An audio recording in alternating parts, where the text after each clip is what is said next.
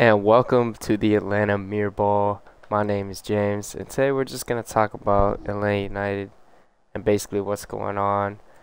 We're just gonna have some fun. We're gonna live com some FIFA too. I'm gonna be playing, so it'll be good.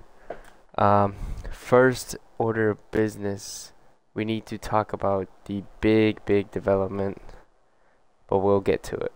All right, we're getting into the game, man. Let's go. Let's see what we got. Three back, okay.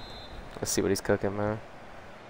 Alright, first news, of course, Giorgos Giakoumakis. That's the big thing. I can barely pronounce it, but it's the big deal. He's coming in. Hopefully, we've seen a lot of reports. And it's basically, some people are saying it's confirmed to Atlanta, some reports. It's so confusing, but it's definitely some ready to go.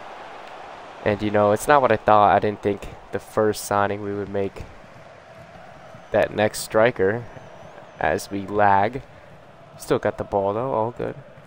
But yeah, I did not think we would go straight into signing a striker so quickly. Some people, I thought we would ease into it a little bit more. Overall, I mean, we just did not do that at all. We just went straight ahead. Obviously, this player, in my opinion, he fits exactly what we're looking for in terms of a new striker. Someone who's tall, who's strong, who's physical in the box. Because, I mean, that seemed like that's what we were missing at the striker position in 2022.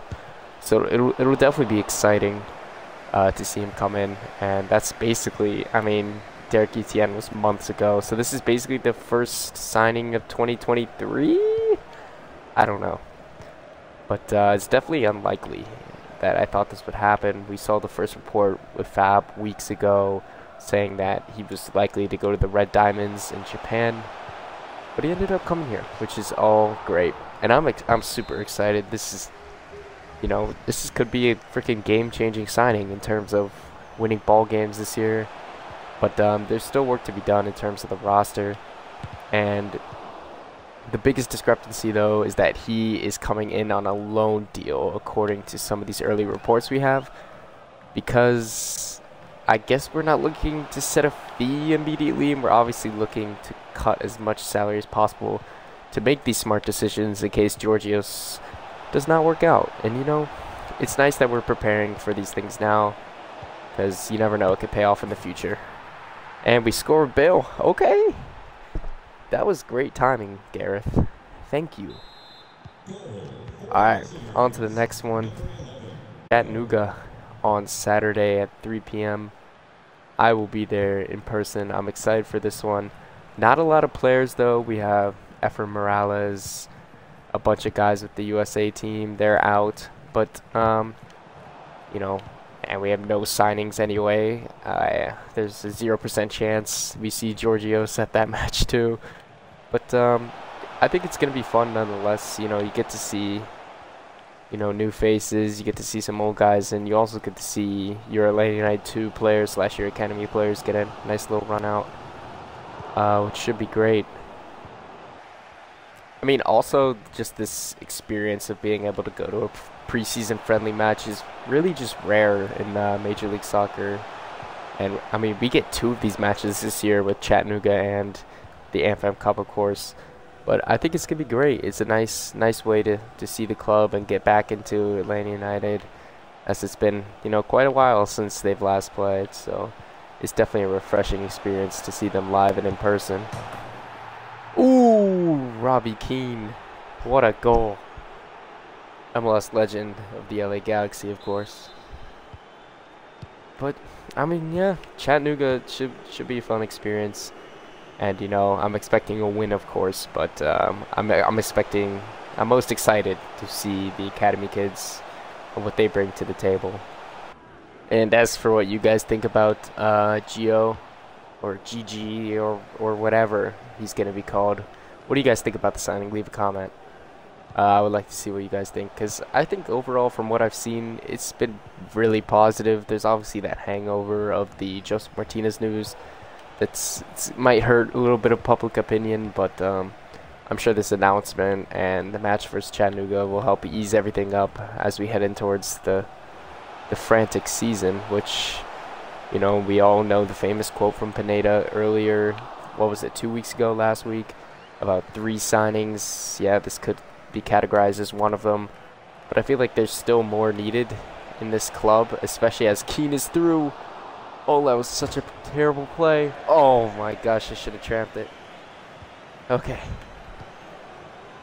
Well, yeah, obviously if you go by Pineda's count that we have 2 more signings left, at least in the near future, there's obviously going to be more. This MLS window is open for a pretty long time, actually, in the coming months. And then it has a quick little break, and then we're to the summer window where you could see more important things happen. But I feel like there's going to be a lot of focus on putting together the best team possible, especially, you know, there's going to be a lot of hype.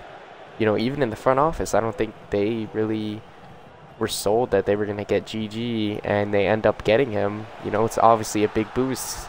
It's like, wow, we got our guy, which it looks like it's been their guy.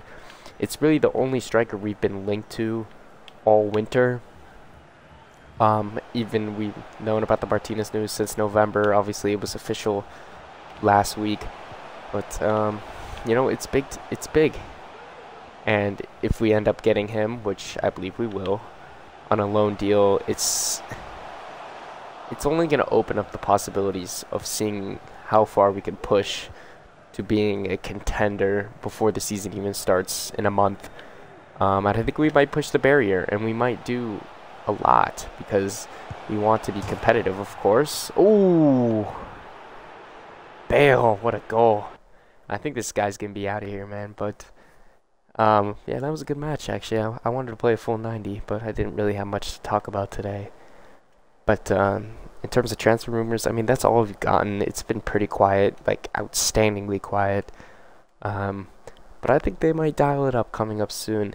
And, you know, I expect, you know, alongside GG to maybe 3 more signings that could really be key, especially at center back, which we have to have a signing no matter what. And central midfield, which we probably need to get one no matter what. In terms of depth, that should be great. And when you put those pieces together, you're going to start getting the preseason hype from the fan base, which is probably well warranted since, you know, we kind of need that boost. And then we go up against, you know, one of the lower tier opponents in MLS on February 25th in San Jose, which that game should be fun. Hopefully it's a nice resounding win for Atlanta United, and we get the championship hype just like we did last year versus SKC. But this time, we're just going to have to cherish it before it's all gone. Alright, thank you guys for tuning in. This is the Atlanta Mirabal and James. Thank you for tuning in, and be sure to subscribe and also read our blogs because they're good. It's good quality content. We're going to keep posting more and more, and there's going to be a barrage of posts once the season starts. Because right now it's kind of slow, especially with the lack of transfer rumors. So yeah, it's going to be even more fun. Thank you for tuning in. Thanks, guys.